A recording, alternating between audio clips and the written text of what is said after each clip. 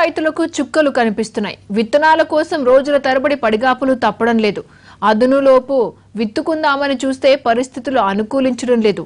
మరోవైపు పక్క రాష్ట్రాలకు విత్తనం తరలిపోతుంటే ఆదిలాబాద్ జిల్లాలో రైతులు రోడ్డెక్కాల్సి వస్తోంది.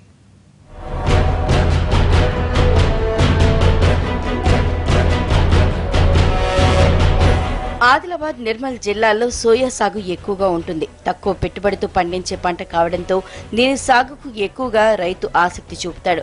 అయితే విత్తనాలు సకాలంలో అందకపోవడంతో వారిలో అంతకంతకు ఆందోళన అధికమవుతోంది. దీంతో బోధ్, జైనాథ్, బేలా, ముథోల్, తానూరు ప్రాంతాల్లో నిరసన బాట పట్టారు రైతు.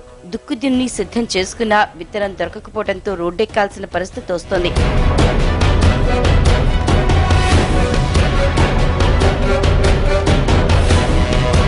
నిర్మల్ జిల్లాలో గత సంవత్సరం 85,000 ఎకరాల్లో సోయా సాగు చేయగా ఈ ఏడు 1,25,000 ఎకరాల్లో సాగు చేస్తారని అంచనా.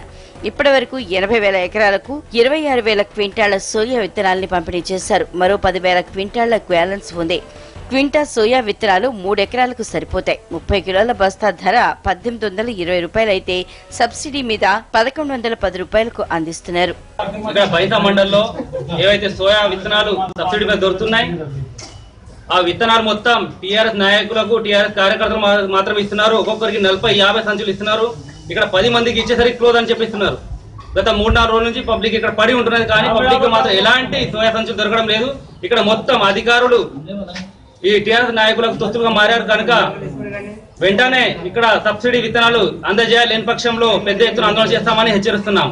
టోకెన్ల పంపిణీ చేసిన విత్తనాలు ఇవ్వడంలో అధికారుల ఆలస్యం చేయడంతో నిర్మల్ జిల్లాలోని పలు ప్రాంతాల్లో ధర్నాలు, రాస్తారోకులు చేపట్టారు.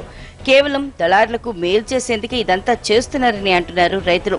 8 గంటలకు వస్తున్నాం, ఒకళ్ళకు 50 సంచులు ఇస్తున్నాం, 40 సంచులు ఇస్తున్నాం. మాకు లైన్లో పోయితే ఒకళ్ళ మాకు బ్యాగులు దొరకచ్చినాయి.